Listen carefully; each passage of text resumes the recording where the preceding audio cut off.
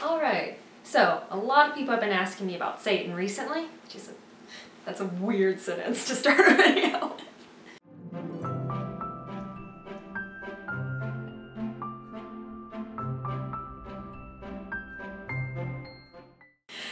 Okay, we're going with it. But I made a cool cosplay recently. There's lots of big wings involved, and people want to know a little bit more about what went into that and what went into the photo shoot. So I'm going to talk for a second about how I made all of the things and then show you some prep that I did for that really cool photo shoot.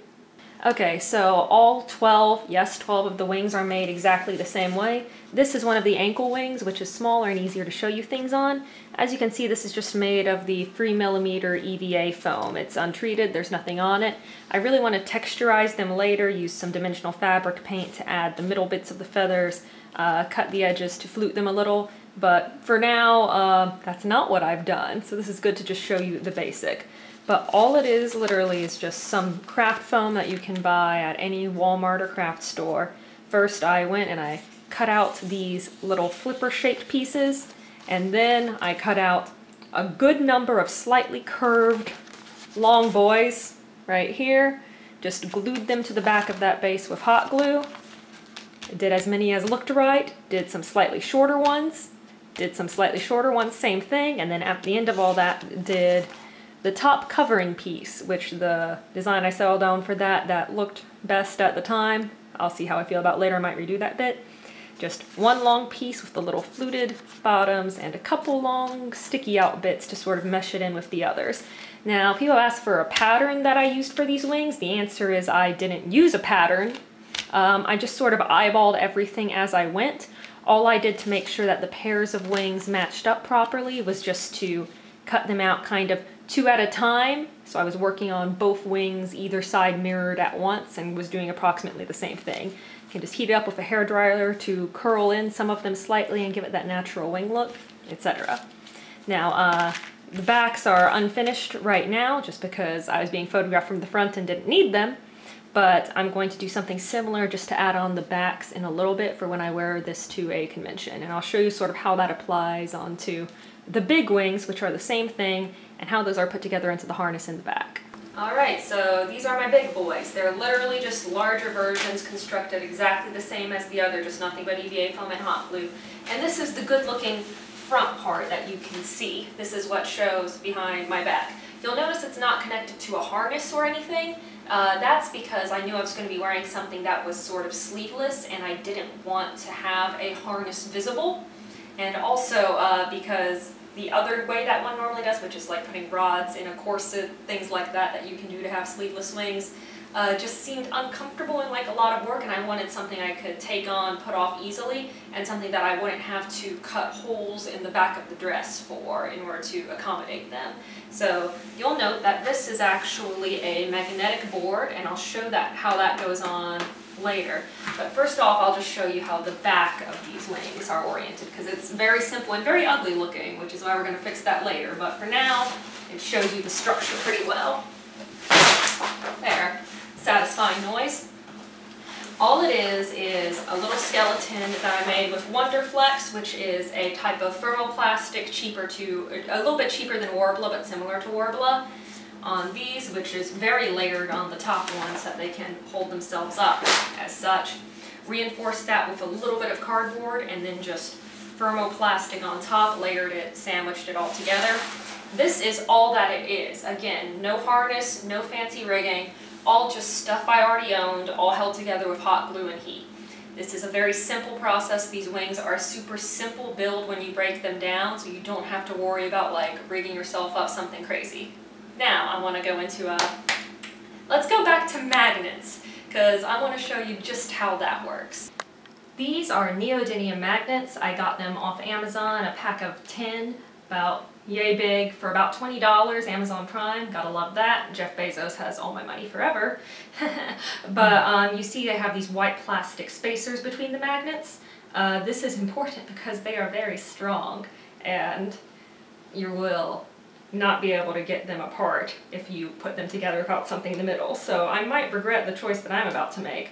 But these things are, they're pretty goodly intense.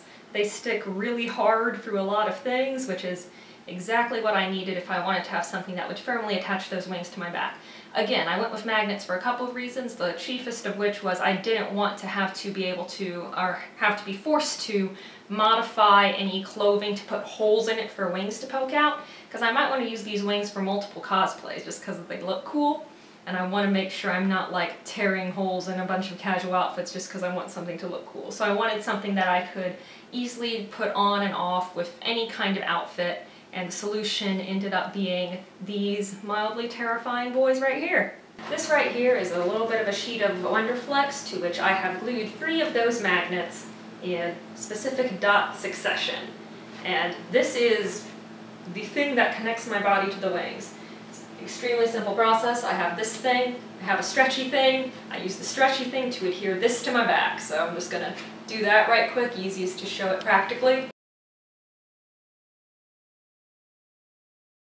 Alright, and you'll see that the magnet board is now, with the magnets facing inwards towards my skin, adhered to my torso. Now this, under the Satan costume, I just do over a plain bodysuit, and then you'll note that to cover up a bit better where the wrap is and everything else, I put a secondary nude bodysuit over that, and I don't want to wear it right now because clingy and hot and I don't have it, so I'm just going to put a jacket back over so that you can see the theory of how it works a bit better. It's nice and it hides any sort of internal rigging you have. Obviously it's sticking out the butt here because I didn't put it quite as high as I normally do, but it's just for illustration purposes. Now, on the wing boys, you'll see that I have 3 magnetic dots poking through the Wonderflex glued in the exact same manner. Now I wanted to be able to put the wings on, take them off really easily in a couple seconds just by myself. And luckily for me, that's fairly easy to do. I don't need anyone to help me in and out of this costume, because I can just sort of line things up and, well, this jacket's a lot thicker than my bodysuit, but theoretically they stick. Let me try that again without the mini layers of velvet. And they just sort of align themselves right up, stick right like that, on and off. And if you want to scare someone into thinking that they broke your costume, you can just sort of give it a good yoink. There it goes. Not any problem, snaps right back into place. And you can adjust that, it's easy, sticks good. You could probably fit that method around a ton of similar things, but this is about the easiest on-off manner I could figure out to get them to work. So, magnets, how do they work? I don't know, but they hold wings on good. Let's go with that. But again, these wings look deceptively complicated because like they're big and they're cool looking, but literally all it is some foam, some hot glue, some magnets. Anyone I think watching this could come up with a pretty good facsimile on their own. So right now it is photo shoot prep time, so I'm going to go a little bit into the makeup and y'all are going to see some more behind the stuff from the shoot itself.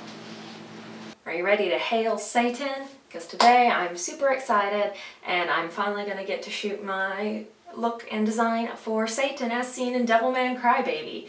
There's going to be a lot of glitter, as always with me, and this is one of those costumes that's not quite done, but we're just not going to take pictures of the back of it and call it done enough for photography. I didn't wear this at MomoCon because of reasons you'll probably see, aka it's big and hot, but first I'm going to get some makeup on.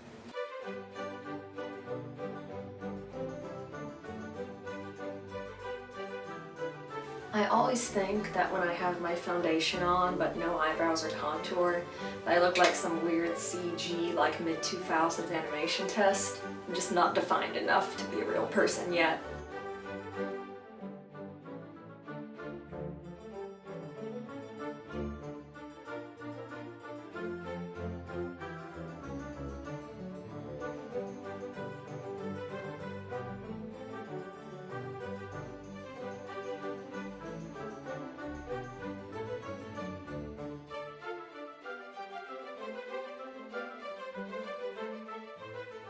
Now the lashes that I have here, I actually made for myself custom. They are made from dyed white and reshaped drag queen lashes with some gold tinsel added. Ideally they're going to look really cool on my face, but I actually haven't put them on since I assembled them, so we're going to see how that turns out. Alright, I wanted golden sparkles. I got golden sparkles. No complaints here. Yeah, eyebrows. Now we get to the fun part. I have some gold glitter, some pearlescent glitter, and some mixing medium. And we're gonna combine these and see what I can get for sparkles. Alright, and now that we have our makeup done, I'm actually gonna gather my stuff all together and head to the studio because thank God they have a changing room there where I'm gonna do the rest of it.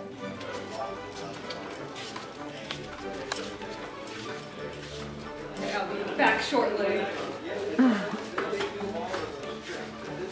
Fine, I'm good.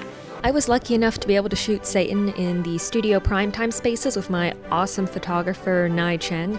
I had actually admired his work for a while because he had shot a couple of my cosplay friends, so I'd been following him for a bit. And then one day he just reached out to me and asked if there was anything that I'd like to shoot with him in his studio space, and I thought, hey, perfect timing. I have this really cool, elaborate costume I didn't get a chance to wear to a convention, and it's too hot outside to shoot it outside, so an indoor studio space would be just absolutely perfect. I had a great time, really easy, everyone super professional, super fun experience that I would absolutely do again. It was my first time shooting in a pro studio space.